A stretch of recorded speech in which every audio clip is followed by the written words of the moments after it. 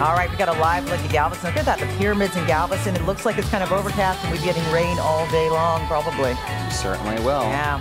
So, you know, part of living in our great city of Houston is that allergy season can be brutal. Did you say great for living as allergies? No one warned me about this before I moved here. Sorry. The sneezing, the sinus pressure, the difficulty breathing. Me. Yeah, me too. We all deal with it. And now with flu season in full swing, that can make things even worse. So what do you do and how do you handle all of this, especially when it comes to your symptoms? Joining us now with more of those answers is Dr. Robert Palmer with American Sinus Institute. Hi, Dr. Palmer. Thank you so much for joining us because especially as a sinus sufferer myself, I really have questions for you. Now tell me, first of all, a lot of people are dealing with their sinuses and probably not even tackling them right now because of Harvey and all of that. But what should people be doing now to prepare themselves for this season that is going to be a long one for a lot of people? Well, most people are having an extra whammy because of what happened, and the allergen count is high. There's bacteria counts that are higher, and there's the molds. But in any event, this time is going to be tough because they're trying to take care of their priorities at home. Yeah. But they probably should use some saltwater solutions and some over-the-counter medication for allergies, which will help them out. So the saltwater solution sort of flushes out some of those contaminants? Exactly. It's particulate. It's not an allergen per se, like, you know, molds and your trees and pollen. These are actually particulates, you know, from sawdust, from sheetrock. Yeah. It's into your sinuses, it becomes an irritant, can cause recurring infections. So this is like a 1-2 punch, by the way, for the people who have been tearing stuff out of their homes. Oh, exactly. And dealing with all of the dust and everything. One thing that we've talked about before is when people are experiencing these symptoms, a tricky part is figuring out the cause of those symptoms. All the time. So can you explain how you guys are able to diagnose and treat the problem? Well, exactly. I mean, the symptoms are the same with allergies and an infection. The infection may be more intense. It's essentially the sinuses get blocked. They can get blocked from allergies, they can get blocked from particulate matter, and they can get blocked from an upper respiratory tract infection, which is viral. And that can lead to facial pressure, that leads to runny the pain, nose, headaches, the drainage, and essentially will eventually become a sinus infection. And people who have that recurring greater than 3 or 4 times a year fall into the category that they need to have a procedure that will reestablish ventilation. And that's what we do at the Sinus Institute.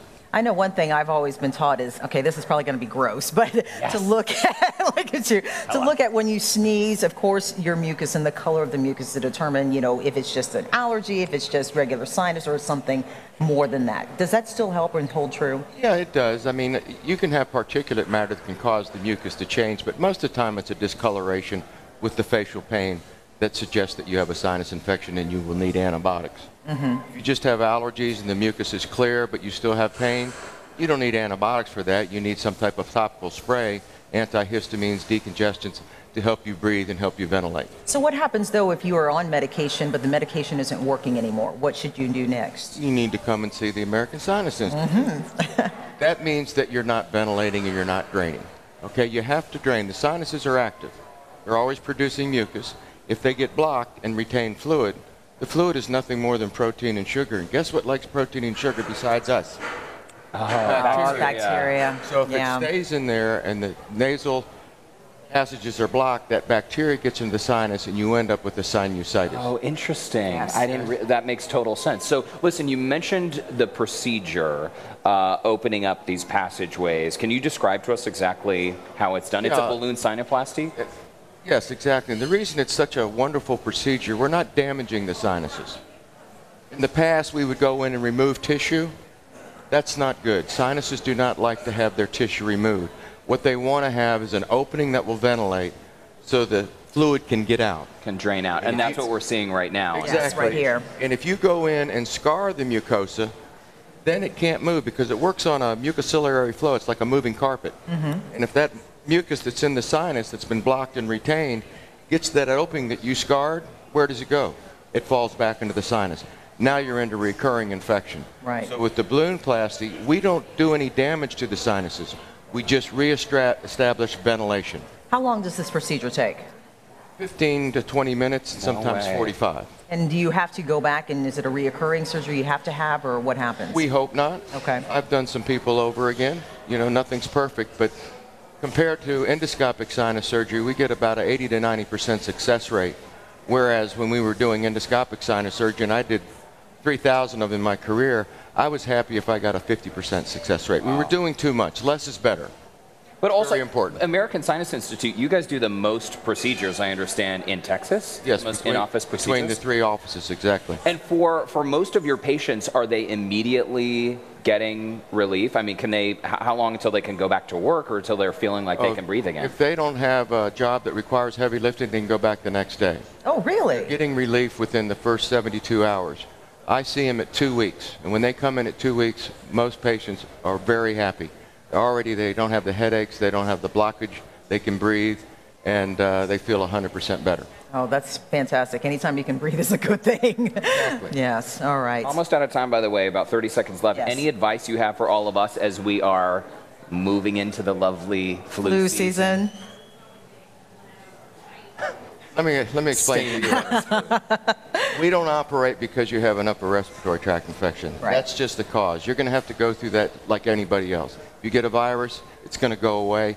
You need to treat yourself with decongestants and get through that period. If, however, after the flu resolves and you're still having facial pain, then you come and see us for that. That's the idea. That's the other thing I wanted to explain that's very important. We talk about allergies, we talk about upper respiratory tract infections, we talk about sinusitis.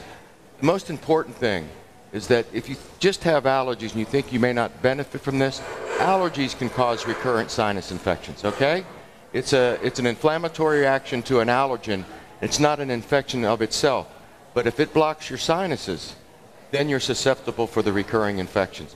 So people who normally never would have had endoscopic sinus surgery can benefit from the balloon plastic. All right, Dr. Palmer, thank you so much. We really do appreciate your time. And also, for more information on this procedure and ways to improve your own sinus health, contact American Sinus Institute at 713-BALLOON, which is 713-225-5666, or make sure you check out their website, americansinus.com. And still ahead, Heather Chrisman is back with a look at what's trending, including how a pair of loafers